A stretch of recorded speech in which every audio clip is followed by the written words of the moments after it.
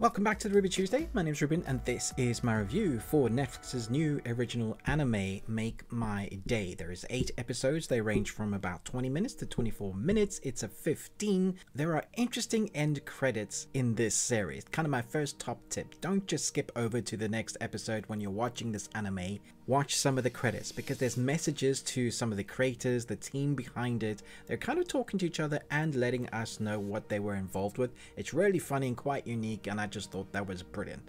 Let's jump into the review. On a cold planet of ice and snow, mysterious creatures suddenly have appeared from the dark underground and have begun to attack the inhabitants. Can humanity survive the terror lurking beyond the horizon? So from Taiwanese studio that do the 3D CG, it's Studio 5 Incorporated, and they animated, let me just get the names right, Marcus of the Cloud Forest, Monkey Gang Anarchy, Baby Planet, and also helped on Netflix's anime series Exception. So that's the first thing you're going to notice when going into this anime series is the animation style. Might take you a while just to kind of get used to. And I know some people are very finicky or have particular styles that they like, and when they see stuff like this, the 3D CG anime but used in a unique style like Exception, then they kind of go, I don't want to watch that. And compared to Exception, it took me a lot less time to get used to this anime, like a few minutes, and I was on board. I said, okay, they're going with this animation style, and by the end I came to really like it and enjoy what they were doing with the animation. It wasn't ever a hindrance. In fact, I think it was a positive this case round. I'm always for the hand-drawn stuff, but this new style, we're still hand drawing obviously, but it's created digitally, and so sketching digitally, and then they rendering it with the kind of 3D CG scapes that they create. This team is really talented. And talking about the talented team, we have a voice cast here of people who have worked on amazing anime series and movies. From Star Wars Visions, Phantom Requiem for the Phantom's Heaven's Lost Property, we've got Ghost in the Shell, Tekken the Motion Picture, Ghost in the Shell 1995, Tokyo Godfathers, Paprika, Cyberpunk, Edge Runners. That's just to name a few of some of the voice cast in here. So if you're listening in dubbing, it's fine, but I would suggest listening to original and then reading the subtitles if you can't speak Japanese, that is, because you'll get the nuances, everything that the voice actors bring for the veteran voice actors. That's not to say that dubbing actors haven't done a great job. I think they're fine, but for me, I always enjoy the original. It's also a 15. You should be aware that there is quite a bit of gore when needed, and I thought that was interesting. Now, the story here is what grabs me. The story, I was surprised by how good it was. Have you seen, and I'm now showing my age, have you seen Starship Troopers Roughnecks?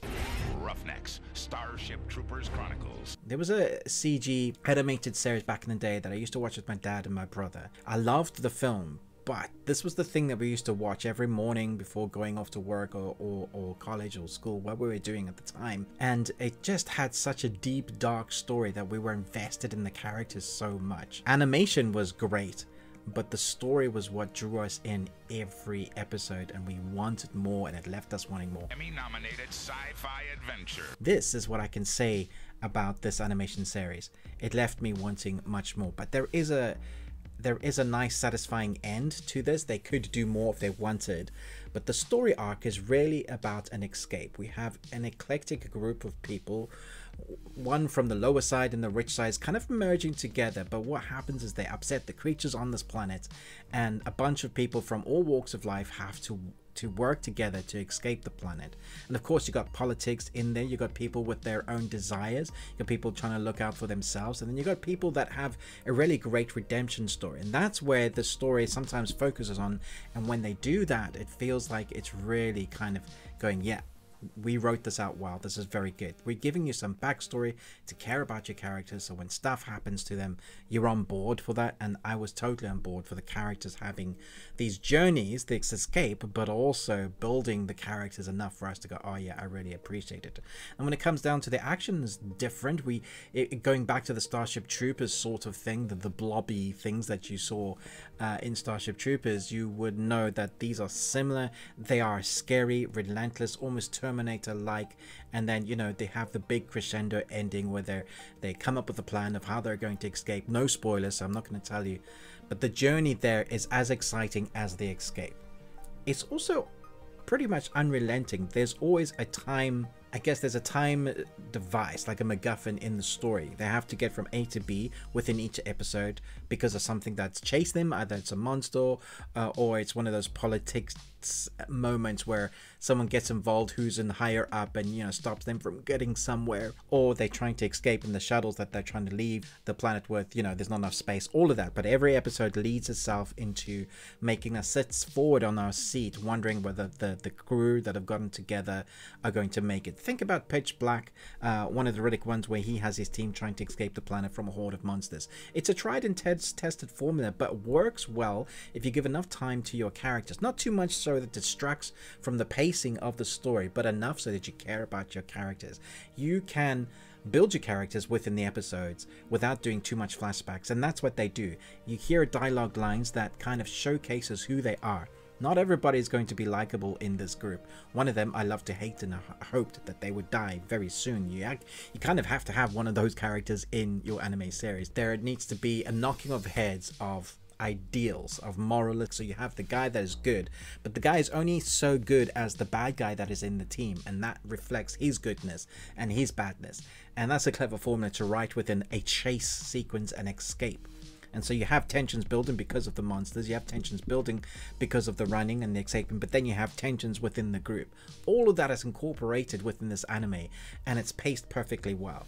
We've got to talk about the score as well. Kensuke Ushio composes the score for this series, and you'll know his works. You might not know his name, but you'll know his works from Chainsaw Man to Ping Pong, Liz and the Bluebird, Devilman Crybaby, Space Dandy. There are a number that you'll be like, oh, he did that. Oh, that makes sense to now as to the type of score that I'm listening. That's not to say he's done the same thing, but there are definitely cues from those scores that you will recognize. I just felt that the score in this particular anime elevated the mood and the tone that they were going for, rather than overbearing it and thrusting it and going, here, this is the score, this is the thing that's going to carry the story. Rather, it was another character that moved the story and the tenseness, the paceness, and the emotion when it needs to be in motion. There is a few emotional beats within the story, but it doesn't slow down the pace. This was great story making, so if you can get over the animation style very quickly, I think you'll be in for quite a ride. It leaves you wanting more. All the characters I liked or disliked on purpose, and I thought the story was fun. You can guess what's going to happen, but I didn't mind that. I think this is a solid 4 Nicolas Cages out of 5. And you got one. Congratulations. Let me know your thoughts and feelings down below. There are a few moments when characters did things or survived because of plot protection, or there were slight moments or niggles, but I don't really want to dissect it. I rather want to champion the things that worked well. So there were a few moments, which is why I haven't given it a 5, that I went, that's not quite right for me, but if I had to do it, I probably couldn't do it better. Thoroughly enjoyed this. Thanks so much for watching, but most of all, until next time, remember, live long and Tuesday.